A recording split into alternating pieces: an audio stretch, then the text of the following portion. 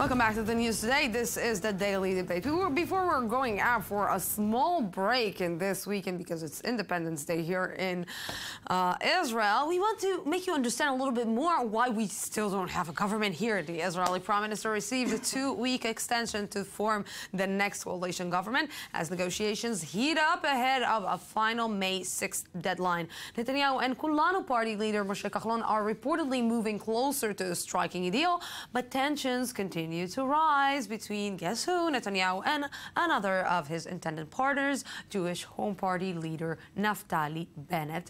And waiting in the wings is Isaac Herzog's rival Zionist Union Party. With me to understand all this, you said that you love them together, so we have to bring them back together. Ellie Hochenberg, our diplomatic correspondent. Good evening, Lucy. And Hani Zubida, that you want to tell me your new title? Well, it's not official, but soon chair of the Department of Political Science at Israel Academic. Congratulations and mazel tov. September, it's going to be official. Thank you. So, congratulations. Look at him. So proud. Ali will be able to congratulate Benjamin Netanyahu for establishing a government way overdue, even now.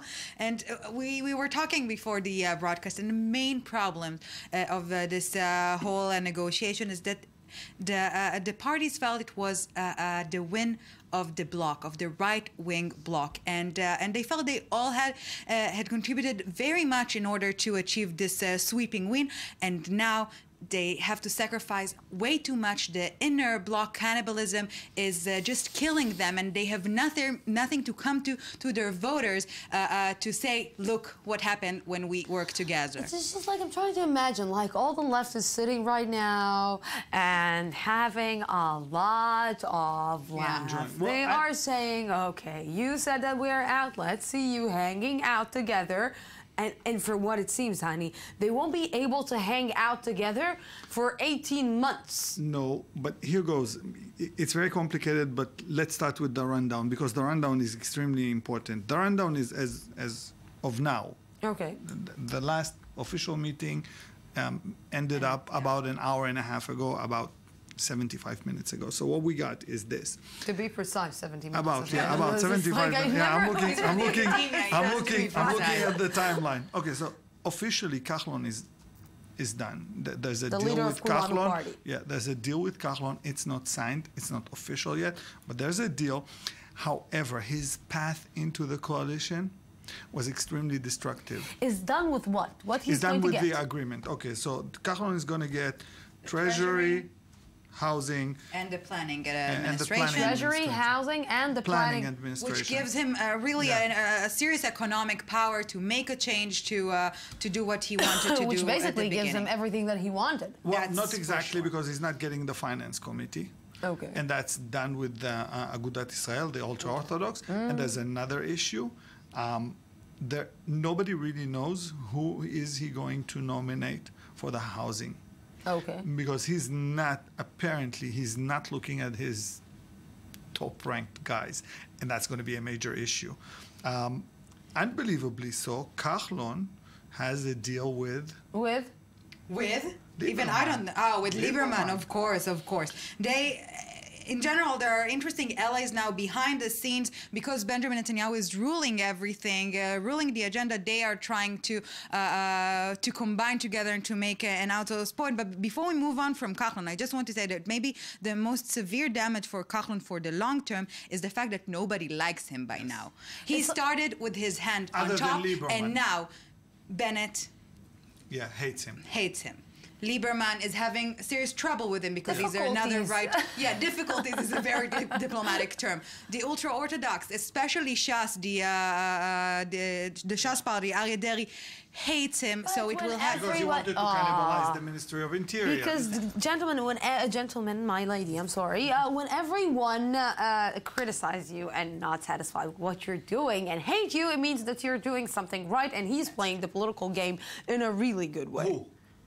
Kahlon, yeah, but he's leaving behind him a dead territory, and that's a major issue for him. What is the dead territory? The dead territory is basically the fact that he is in cahoots with all the ultra-Orthodox parties. The Jewish Home really doesn't like him. Okay. And some of the leaders in the Likud didn't like the fact that he waltzed in like a prince, asked things and just got them. They didn't like the way he negotiated with Benjamin Netanyahu. They felt that he's overshadowing them, and they felt that he's literally, he's paving his way to the next So I just thought, I need to understand. Lieberman stayed with what? With the promise that he will continue being the next foreign minister? Yes. This is what he wants. Yes. This is the only card he has left. Yeah. He also wants the absorption office, but really nobody wants the absorption office. But explain to me, please. Explain to me, because it seems for me that our last foreign minister, which was Lieberman, and maybe our next foreign minister, that will be Lieberman, had no influence, actual influence on the ground, on the government, on what is happening outside or inside Israel, even inside his own. Never to thought that I don't even want to start talking about his own party, but it's why he wants this and not something else that maybe can work better for him. Because it is considered, because it is considered to be one of the three major cabinet members in the Israeli government. That's the only reason. It will be an extremely easy position for Benjamin Netanyahu, because then he will be able to strip Lieberman from almost everything. Don't forget, Benjamin Netanyahu is the one who's directly dealing with the United States. There's no middleman. The ambassador will only call Benjamin Netanyahu. He will not speak to the Minister of Foreign Affairs. He will deal directly with the UN. He deals directly with the EU. He deals directly with the OECD. I would assume that he will lose France. He will lose London, he will lose Germany, he will lose other territories. And the most important aspect in that term is that he will not have leverage against him, because if he walks off the coalition, then Benjamin Netanyahu will have a much easier life, because he will bring back two cabinet members, which is the foreign and the absorption, and Benjamin Netanyahu will stay with the 61 seats, which Kahlon doesn't really want. And there's another problem with Lieberman, which is that he's unwilling to enlarge the number of ministers in the government, which, as for now, it's absolutely impossible to establish a smaller There's coalition. a reason for that. The reason is that they want to leave as many members from the Jewish home outside. I just need to understand, everybody else are satisfied? What is happening inside the Likud party right now? That's a great question. This is really one of the hottest arenas at the moment. What is going on outside is nothing comparing to what's going on inside the Likud, because Likud members understand that this will not be their time to shine, and they really hope it will. We have so many people. We have Steinitz and Erdan and Katz and Silvan Shalom and Gila Gamliel and Miri Regev, who was very outspoken about the case that Netanyahu will not nominate her as a minister. She said that she will kill him. She will execute a harakiri, and he will be over within the party. So I'm really not, I do not envy Netanyahu that he has to deal not only with Bennett and Lieberman and Kahlon, but with his own party members. And who is the biggest rival for Benjamin Netanyahu inside his party right now? There's no such thing right now. Kahlon. Right now, this is what I was about to say. Because you have to look outside the party to understand who is his biggest rival, which I'm not sure he is his biggest rival, because what Benjamin Netanyahu will do is he will throw the young lions at each other, and he will have a safe back. That is Kahlon, Erdan, Katz, Silvan Shalom, all these guys will run against each other, while Benjamin Netanyahu will have a clear cut. Guys, really, it doesn't sound like, or smell to you like, sooner or later we will see a coup. A coup? No, elections. Election. A coup. Yes. This is what I'm saying, a coup. But the scenario of going for another round of election is not far-fetched at the moment. Yes. People are exhausting from this negotiation. It's not the toughest negotiations they have ever been engaged in, but it really is. They feel like they're in a deadlock, and one of the options is to go for another one of elections, and then the smaller parties will be completely over, and we will have an entire different Believe it or game. not, right now in the Likud, they are sorry that they didn't accept the 425 threshold that Lieberman offered to begin with, because then they would have had a parliament without the Lieberman party and Meretz, which means a whole different game. And we didn't even start talking about maybe someone or somebody or some woman who's pulling behind the scenes. Yeah. This is why the Jewish home. Well, that's our next point, because we were talking about it. The Jewish home literally, the senior ministry, which was promised to them, is not going to be on the table. It's a done deal. There are no more senior ministries for them. The finance committee was taken away from them. Already done deal. Gafni is going to be the chair, and of course, Ayelet Shaked. Ayelet Shaked is kind of like a red flag in front of the first lady. Yeah, running. She's from the Jewish Home Party, and she was working with Benjamin Netanyahu. She's the number 2 in the party.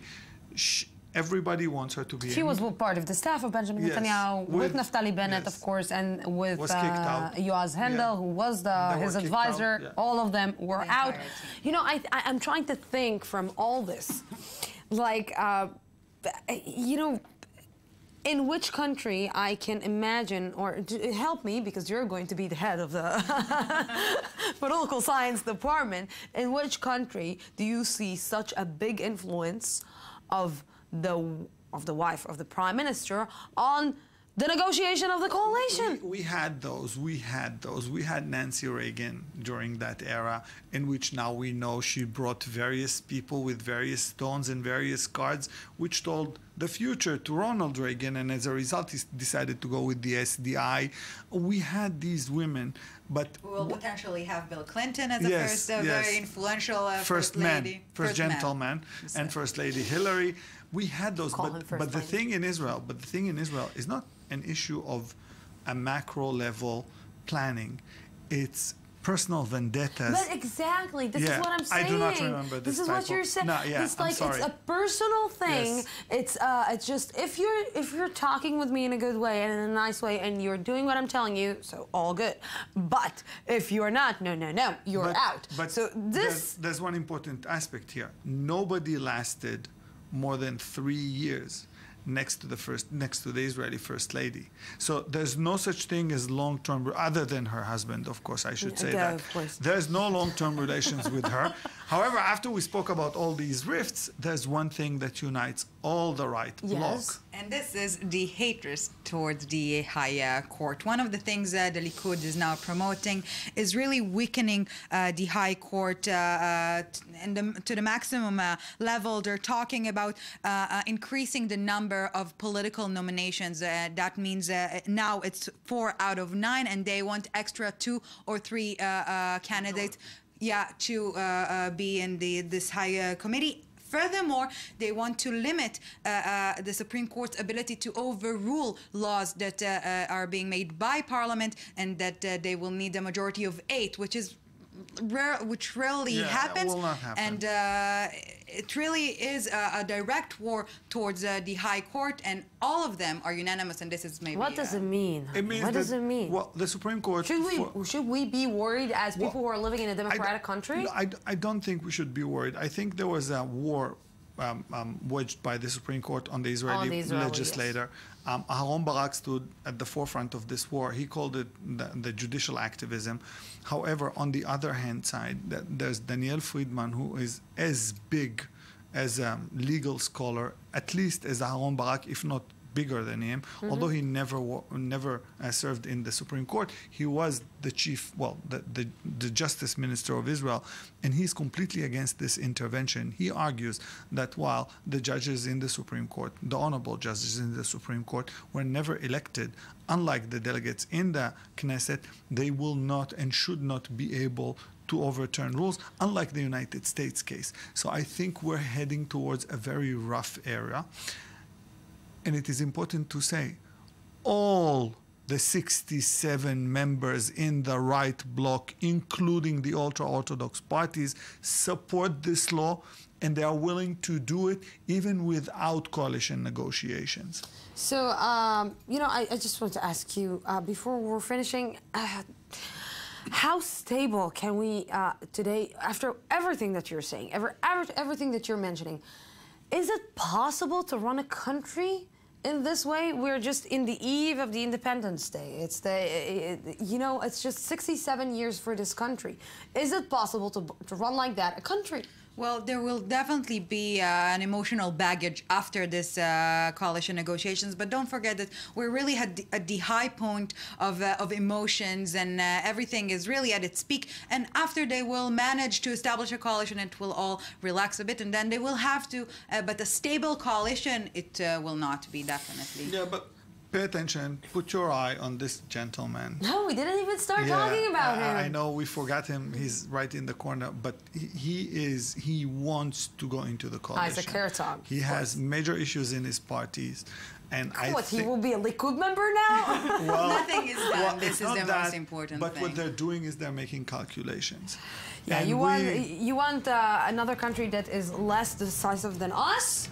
You want? Saudi Arabia just decided, reports emerging that Saudi Arabia just decided to stop the bombing campaign. Of course, one said in Yemen, of course. Yes, no, no, yes. But this is here. This is the Middle East. Thank you very much. Thank you very much. 2 minutes and I'll be back.